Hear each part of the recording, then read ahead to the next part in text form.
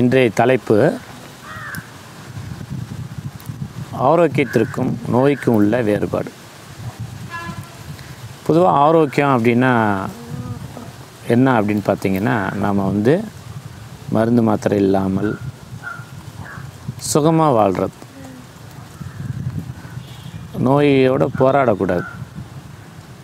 ஆரோக்கியம் என்பது நாம் எப்பொழுதுமே நம்ம பசித்த மாத்திரை சாப்பிட்றது, தாகும்போது எடுக்கும்போது தண்ணி குடிக்கிறது, களைப்படையும் போது ஓய்வு எடுப்பது, இயல்பாக நம்மளுடைய கழிவுகள் மலம் சிறுநீரகம் இயல்பாக கழிவது, இது சீராக இருந்தால் இந்த உடல் ஆரோக்கியமானது. ஆனால் நோய் அப்படின்னா என்ன அப்படின்னா, அதுதான் நீங்கள் என்ன நினைக்கிறீங்கன்னா, நோயிலிருந்து விடுதலை அடைஞ்சு ஆரோக்கியம் திரும்புகிறது தான் ஆரோக்கியம் அப்படின்னு நினச்சிக்கிட்டு இருக்கீங்க. இப்போ தலைவலிச்சிச்சுன்னா அந்த தலைவலியை மட்டும்தான் நாம் நிறுத்துகிறோம். அதற்கான சிகிச்சையை மேற்கொள்ளும்போது, தலைவலிக்கான மருந்துகளை உட்கொள்ளும்போது தலைவலி சரியாயிருது. ஆனால் தலைவலிக்கான காரணம் என்ன தெரியாது. அதே மாதிரி பார்த்தீங்கன்னா, மூட்டு வலிக்கான காரணம் தெரியாது, மூட்டு வலிக்கு மருந்துகளை உட்கொள்வோம். ஒரு கட்டி வருது அப்படின்னா உடலில் அந்த கட்டி ஏன் வருது அது தெரியாது, கட்டியை ரிமூவ் பண்ணுவோம். வீக்கங்கள் ஏன் வருதுன்னா அந்த வீக்கத்தை குறைக்கிறதுக்கான முயற்சி பண்ணுவோம். அந்த வீக்கம்கான காரணங்கள், பொதுவாக உடலில் ஏற்படக்கூடிய தொந்தரவுகளுக்கு நாம் சிகிச்சை செய்வது, இதுதான். இந்த தொந்தரவுகளில் தான் நம்ம நோய் அப்படின்னு நாம் நினைக்கின்றோம். அந்த நோய்க்கான மூல காரணம் என்ன? பொதுவாக சொன்ன ஆரோக்கியம் அப்படின்றது பசித்து சாப்பிட்றது. அப்போ நம்ம பசி இல்லாமல் சாப்பிடக்கூடிய அந்த உணவுப் பொருள் நம்ம உடலுக்கு கெட்ட சக்தியாக மாறும்போது அது வலி உருவாக்கலாம், கட்டி உருவாக்கலாம், வீக்கங்கள் உருவாக்கலாம். எந்த இடத்துல அது எந்த கழிவு எங்கே சேருதுன்னு நம்மளால் தீர்மானிக்க முடியாது. அது உடம்பு தீர்மானிக்கக்கூடிய விஷயம். அந்த உடம்பு தீர்மானிக்கிற அனைத்து விஷயங்களையுமே நம்ம உடம்பை ஆரோக்கியமாக வைத்து கொள்ளணும் அப்படின்ற நினைக்கும் போதெல்லாம் தொந்தரவு ஏற்படுது. சில தொந்தரவுகள் சில நேரங்கள்லே நம்மை விட்டு விலகி ஓடிடும்.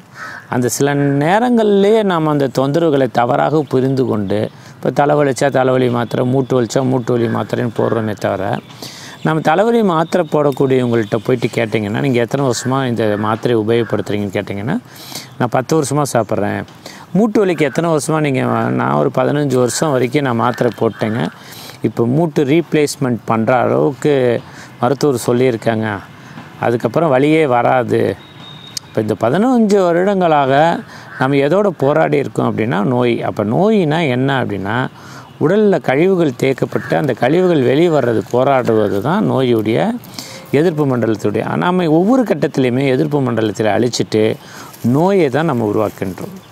பொதுவாக நம்ம உடல் இயல்பாக செய்ய வேண்டிய வேலையில் மலம், சிறுநீரகம் கழிகிறது, அதுமாதிரி பசி, தாகம், தூக்கம், இந்த 5ம் நம்ம உடம்பு சீராக இருந்து விட்டால் ஆரோக்கியமானவங்க தான். இப்போ திடீர்னு ஒருத்தருக்கு பசியே இல்லை, ஏதோ வலுக்கட்டாயத்தின் பேரில் சாப்பிட்றாரு, அந்த உணவுப் பொருள் கெட்ட சக்தியாக மாறி நோயாக மாறும். தாகமே இல்லை, ஸோ தாகமும் இருக்குது. ஒன்று தாகம் இல்லாமல் அளவுக்கு மீறி தண்ணி குடிக்கிறது ஒரு பழக்கம் இருக்குது நம்ம நாட்டில். அது இல்லாமல் அதுவும் எல்லாமே தவறாக, அது இல்லாமல் தண்ணி தாகம் இருந்தால் உடனே நமக்கு தெரிஞ்ச ஐஸ் வாட்ரு. ஏன்னா இப்போ எல்லாம் வெயில் காலங்கள் நெருங்கிட்டு இருக்கு, நமக்கு தெரிஞ்சது ஐஸ் வாட்டர் குடிப்போம், இல்லைன்னா கூல்ட்ரிங்க்ஸு. இயற்கைக்கு எதிராக நம்ம உடலில் செஞ்சுட்டு நோய் எப்படி வந்ததுன்னு நம்ம காரணத்தை தெரியாமலே நோயை பற்றி நம்ம நோய்க்கு தீர்வு தேடிக்கிட்டு இருப்போம். அப்போ பொதுவாக தூக்கம் வரல அப்படின்னா ஏதோ ஒரு சிந்தனை, ஏதோ ஒரு மன நிம்மதி, ஸோ அதனால் தூக்கமின்மை ஏற்படுதுன்னா அந்த மன நிம்மதியை நம்ம சீர்படுத்தணும்.